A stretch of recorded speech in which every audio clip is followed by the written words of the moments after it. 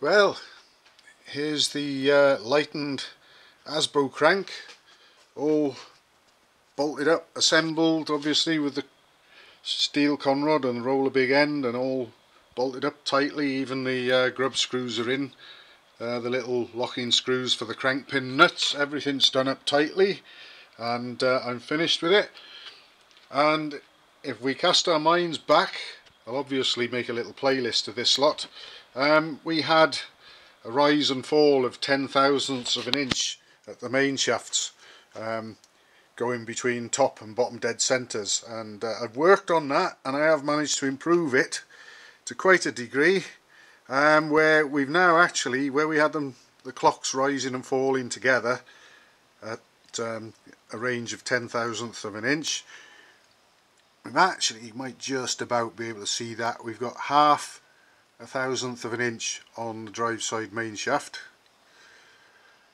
We've got 4,000ths of an inch on the timing side shaft, and I've worked and I've worked and I've worked at this, and I can't improve on it, and I can only think it must be, perhaps, if it isn't wear on a timing side shaft itself, which is probably unlikely, it's probably the fit of it through the flywheel, which there's not much can be done about that.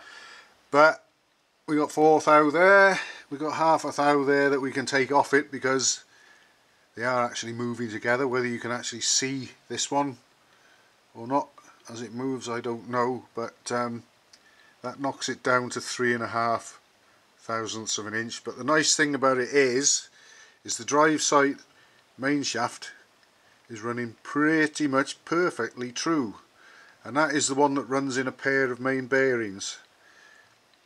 And I think that small discrepancy on the timing side, the 3.5 thousandths of an inch we're left with there, isn't going to be a problem. And the flywheels were rising and falling quite vividly before, and the gap between them was opening and closing. I've managed to make a great improvement on that, even though it's not completely gone. It's a hell of a lot less. So I think overall we're up on the deal on this one. And all I got to do now is weigh the assembly and compare it to what it weighed before, but I know it's going to be quite a lot lighter.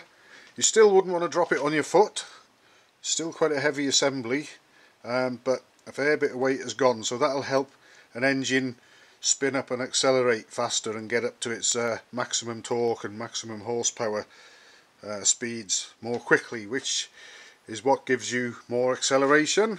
And also, when you throttle off, there's less inertia forcing you to carry on, so even your brakes feel better. I really cannot think of any way where you lose by doing this, but some people like a big heavy flywheel. I say each to their own, but this one's ready to go into what I suppose might even be termed as Asbo 51 engine, although I don't have the engine here, but this is the heart of a lot of them, so could well be Asbo 51. It was end of last year going into the very beginning of this year, I think, when we did number 50. Or was it even the year before? I think it might have been the year before, you know. But anyway, it seems like a while ago now. I haven't done any of these in quite some time, so it's nice to sort of have another one out there, or going to be out there doing its thing.